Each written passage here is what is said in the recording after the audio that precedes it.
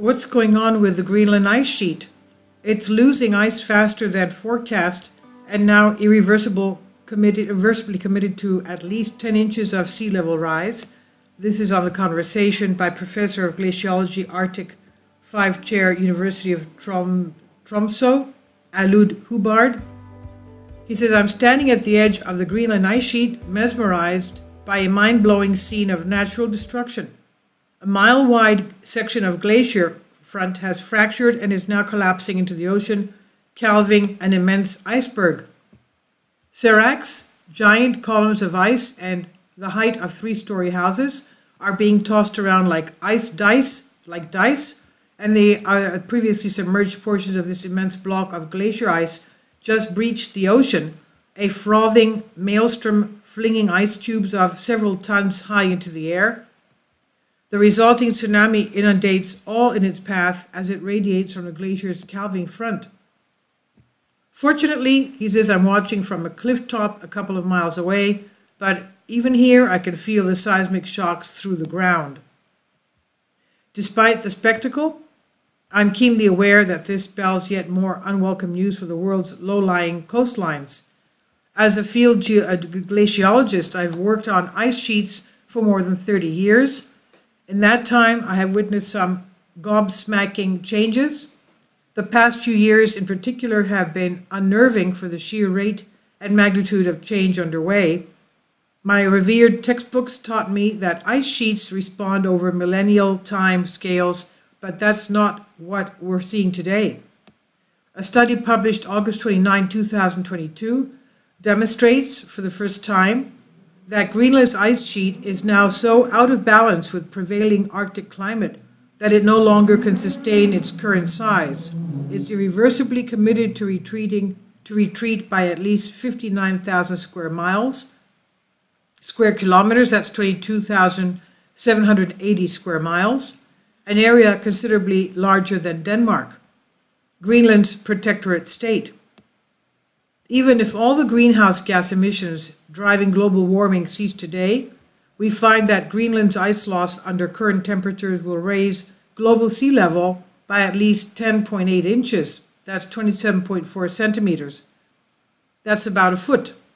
Now, that's more than current models forecast, and it's a highly conservative estimate. If every year were like 2012, when Greenland experienced a heat wave, that irreversible commitment to sea level rise would triple. That's an ominous portent, given that these are climate conditions we have already seen, not a hypothetical future scenario. Our study takes a completely new approach. It's based on observations in glaciological theory rather than sophisticated numerical models. The current generation of coupled climate and ice sheet models used to forecast future sea level rise fail to capture the emerging processes that we see amplifying Greenland's ice loss. How Greenland got to this point. The Greenland ice sheet is a massive frozen reservoir that resembles an inverted pudding bowl. The ice is in constant flux flowing from the interior, where it's over 1.9 miles, that's 3 kilometers thick, cold and snowy, to its edges where the ice melts or icebergs that is. In all, the ice sheet locks up enough fresh water to raise global sea level by 24 feet. That's almost 4.5 meters. 24 feet. Greenland's terrestrial ice has existed for about 2.6 million years and has expanded and contracted with 24 or so ice age cycles lasting 70,000 or 100,000 years, punctuated by around 10,000 years warm interglacials. Each glacial is driven by shifts in Earth's orbit that modulate how much solar radiation reaches the Earth's surface. These variations are then reinforced by snow reflectivity or albedo, atmospheric greenhouse gases, and ocean circulation that redistributes the heat around the planet. We're currently enjoying an interglacial period, the Holocene. For the past 6,000 years, Greenland, like the rest of the planet, has benefited from a mild and stable climate with an ice sheet in equilibrium until recently. Since 1990, as the atmosphere and ocean have warmed under rapidly increasing greenhouse gas emissions, Greenland's mass balance has gone into the red. Ice losses due to enhanced melt, rain, ice flow, and calving now far exceed the net gain from snow accumulation. So what does the future hold? The critical questions are, how fast is Greenland losing its ice, and what does it mean for future sea level rise? Greenland's ice loss has been contributing about 0.04 inches, that's 1 millimeter a year, to global sea level rise over the past decade. This net loss is split between surface melt and dynamic processes that accelerate outlet glacier flow and are greatly exacerbated by atmospheric and oceanic warming, respectively. Though complex in its manifestation, the concept is simple. Ice sheets don't like warm weather or baths, and the heat is on. What the future will bring is trickier to answer. The models used by the Intergovernmental Panel on Climate Change predict a sea level rise contribution from Greenland of about 4 inches, that's 10 centimeters, by the year 2100, with a worst case scenario of 6 inches, 15 centimeters. But that prediction is at odds with what field scientists are witnessing from the ice shelf itself.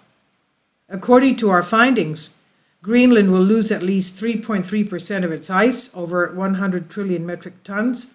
This loss is already committed, ice that must melt and calve icebergs to re-establish Greenland's balance with prevailing climate.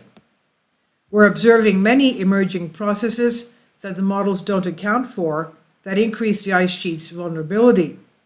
For example, increased rain is accelerating surface melt and ice flow. Large tracts of ice surface are undergoing bio-albedo darkening, which accelerates surface melt, as well as the impact of snow melting and refreezing at the surface. These darker surfaces absorb more solar radiation, driving yet more melt.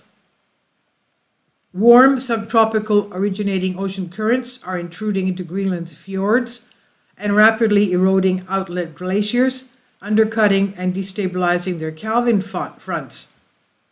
Supraglacial lakes and river networks are draining into fractures and moulins, bringing with them a vast quantity of latent heat. This crypto-hydraulic warming within and at the base of the ice sheet softens and thaws the bed, thereby accelerating interior ice flow down to the margins. The issue with models. Part of the problem is that the models used for forecasting are mathematical abstractions that include only processes that are fully understood, quantifiable, and deemed important. Models reduce reality to a set of equations that are solved repeatedly on banks of very fast computers. Anyone into cutting-edge engineering, including me, knows the intrinsic value of models of experimentation and testing of ideas, but they are no substitute for reality and observation. It's apparent that current model forecasts of global sea level rise underestimate its actual threat over the 21st century. Developers are making constant improvements, but it's tricky, and there's a dawning realization that the complex models used for long-term sea level forecasting are not fit for purpose. There are also unknown unknowns, those processes and feedbacks that we don't yet realize and that models can never anticipate. They can be understood only by direct observation and literally drilling into the ice. That's why rather than using models, we base our study on proven glaciological theory, constrained by 2 decades of actual measurements from weather stations, satellites, and ice geophysics. But it's not too late. It's an understatement that the societal stakes are high and the risk is tragically real going forward. The consequences of catastrophic coastal flooding as sea level rises are still unimaginable to the majority of the billions or so people who live in low-lying coastal zones of the planet. Personally, I remain hopeful that we can get on track.